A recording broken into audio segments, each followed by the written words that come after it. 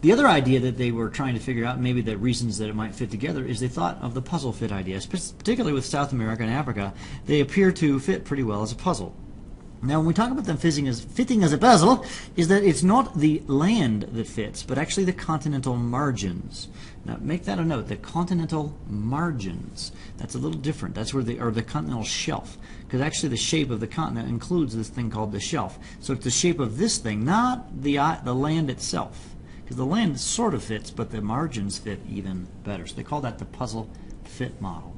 And then there's some more fossils. Actually, if you kind of put everything together, there's different critters. Here's a 1 and a 2 and a 3. They've got names. Actually, this is from your textbook. So if you're watching this after the activity, then you'll understand what I'm talking about. If you haven't, it's okay. The idea is that this brown fossil is this looks like a stumpy hippopotamus. I don't know what it is. You find it in Africa. Here's Madagascar, and in India and Antarctica. So if they were all together, they could be in a kind of a pattern right here. We could find this guy here. He's in Africa and South America. This is probably the one that we just looked at on the previous slide. And then there's this particular plant fossil they find in Australia, Antarctica, Africa, and South America. So you can kind of see, so for whatever reason, this particular plant seemed to grow in this band. So that's kind of the idea, some more fossils. Now, the guy who figured this out, and we kind of watched a clip on this guy a while back, was Alfred Wegener. Well, Alfred Wegener, there he is. Good-looking dude, right? And there he is again. The reason he's actually all dressed up like this is because he spent a fair amount of time doing his research in Greenland, which is, of course, cold.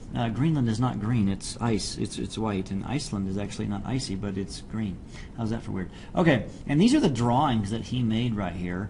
And he actually, these are the pictures that he had as he was drawing them. And here's another one flying in. So these are the ideas that he had. But basically, he was laughed out of the world, of the scientific world. They said, you're full of it. There's no way, because there's no way to cause this to happen. So they said, no, not going to happen. Okay, here's another one of his pictures. And so basically, people discounted Alfred Wegener's ideas for a long, long time. He was in the, I want to say the 1800s or late, maybe early 1900s. Actually, you know, with that said, well, here's a little stamp of him. How's that go? Okay, let's watch a short clip. There's no sound to it, but it's interesting just to see some of his, just him in Greenland. They've got just some old footage of him in Greenland.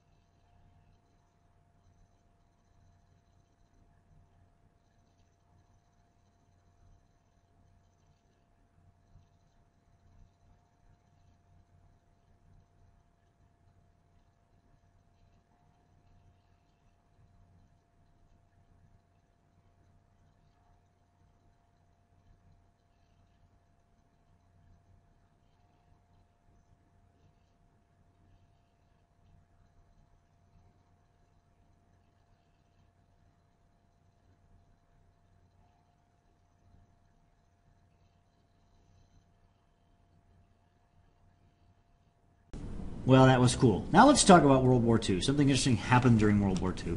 In World War II, we had lots of ships, okay? And those ships were looking for these things right here. That is a German U-boat, okay? And so during this time, what happens is the ships were looking for these. And as they were looking for these, they were looking under the water using something called sonar. Sonar is something that you can sort of listen to under the ground. But in doing the sonar, they were able to map the bottom of the ocean floor. And what they found is this. They found the ocean floor to be, well, not flat at all, but filled with mountains. And this was where they discovered, of course, the mid-ocean ridge. And this has such a strong pattern going through here, as you can see. Yeah, color's not so great. We change colors to like a red. I think we need a red. Oh, there we go. That's much better. You can see the mid-ocean ridge. They found all of these features, basically as these boats, it's a boat, traveled across there and sent their sonar down. They were able to determine what does the bottom of the ocean look like. And it looks something like this. So this is a pretty cool picture. And the cool thing is they like, wow, that's amazing.